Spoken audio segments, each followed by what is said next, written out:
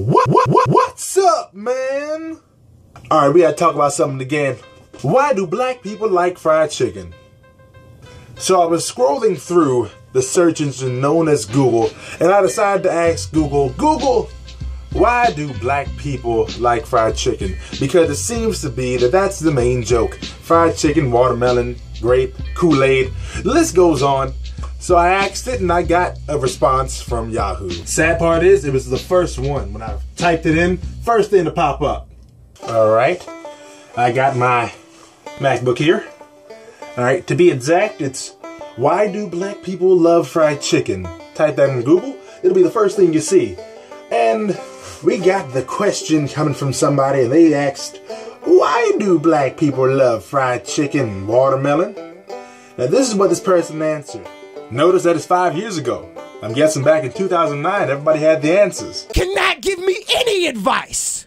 You can help me. It's 2 o'clock. It is. This person said, I see nothing trollish or racist about your question, and I'll answer directly.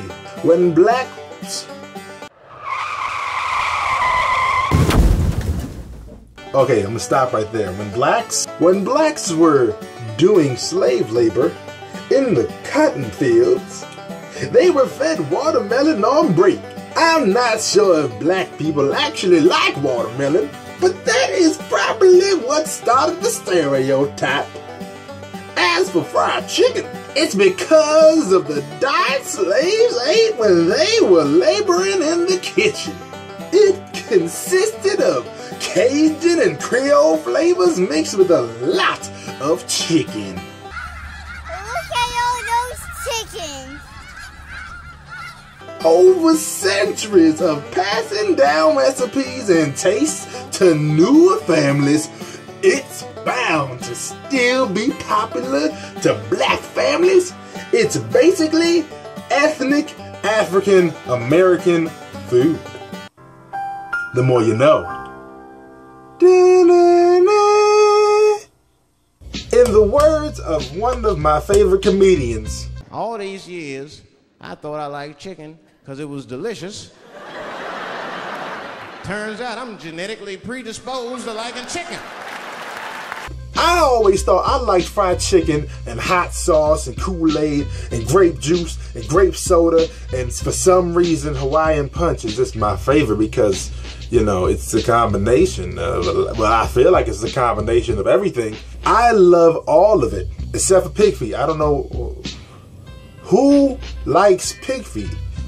Chitlins, I understand what chitlins are. Same thing goes for that. It's like you add hot sauce on it. There's a reason why we have the highest rate of diabetes. I need to shave this off my face. But that's the thing, just because it's the norm and just because that's something that happened in the past, that doesn't mean anything. The reason why black people like fried chicken is because of the main thing. Everybody loves food. Who doesn't like to eat spicy chicken here and there? Or eat a watermelon? Even if you find a vegan who does not, and I mean does not, like to eat any type of thing involved with any animal, they're gonna like watermelon or grape. It doesn't matter. It doesn't matter what color they are. So if you like eating what you eat, just eat it, as long as it's nothing really, really nasty. For example, if you like to eat cockroaches, that's you. I ain't doing it.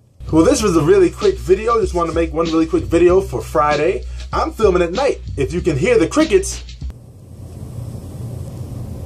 then my phone is doing really good. So since today is Friday, and hopefully when I upload this video, if my computer's not acting dumb, it'll upload very fast. What I'm going to be doing today, which will be uploaded on Saturday, is I'm going to have the entire Big Mac Aider crew all together. All them ignorant people in one place. What's not to love? And we're gonna do the Ice Bucket Challenge for bringing awareness to ASL. For those who don't know, look it up. If you are familiar with Lou Gehrig's disease, I've known about it for a long time. Even when I was a kid, surprisingly, I just never knew what it was called as far as ASL, but I've always known about it. So, if it's bringing awareness, I want to help bring awareness to it. So, we're gonna do it. We're gonna get icy.